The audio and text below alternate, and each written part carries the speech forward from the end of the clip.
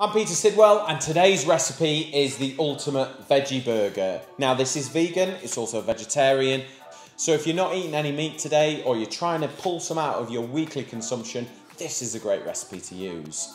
So the veggie burger, it kind of sits on a few key ingredients, okay? So I've got chickpeas, I've got 2 tins of 400 gram tins, drained, put together, then becomes 500 grams of drained weight chickpeas. Blitzed in a food processor, just coarsely, you're not trying to turn this into hummus or anything like that. It doesn't want to be a puree, it just wants to be coarsely chopped. If you haven't got a food processor, use a masher and just try and mash them and squash them until they're broken down. Put those to one side.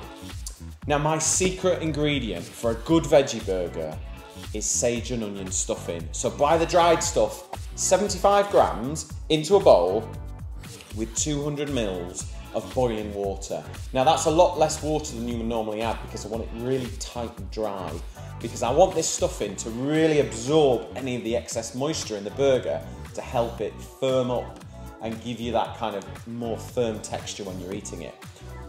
Take the sweet potatoes, cut them out of the skins, and then add them to the stuffing and just give it a quick mix. Now it's time for the spices and the flavourings and really get some strong flavours in there.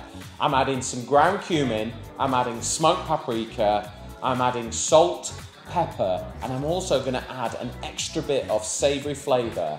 I'm going to add some miso paste. Now this is a fermented soya bean, and it's really sort of savoury. It's that umami flavour that is used in sort of Far Eastern cookery.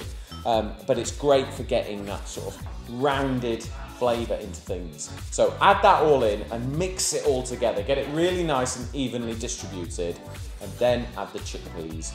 Mix it all up together and then let it stand for 10 minutes, just for everything to start to absorb and bind and come together.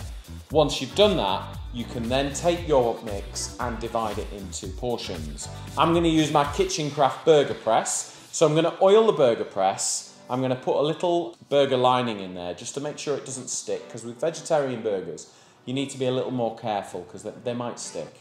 So in with a burger lining, spray, and then I'm going to spray my hands with a little bit of oil and then shape my burger, pop it into the press, press it down, and then it's going straight into the grill. I'm using a MasterClass non-stick grill pan. I'm going to cook it for 4 to 5 minutes on each side. Then I'm going to lift it out, pop it onto a tray, and then I'm going to bake it in the oven for 12 minutes at 180 degrees. And this will just make sure that the burger really does firm up. And it's a great technique because the grill is quite fierce, but it does give great flavour. So that two-tone baking and grilling will help make you a great burger.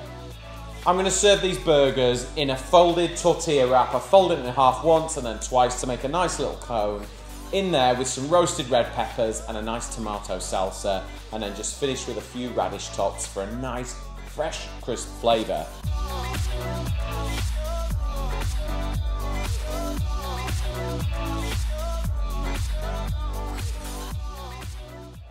Now, if you want my recipe for my ultimate vegetarian burger, go to kitchencraft.co.uk.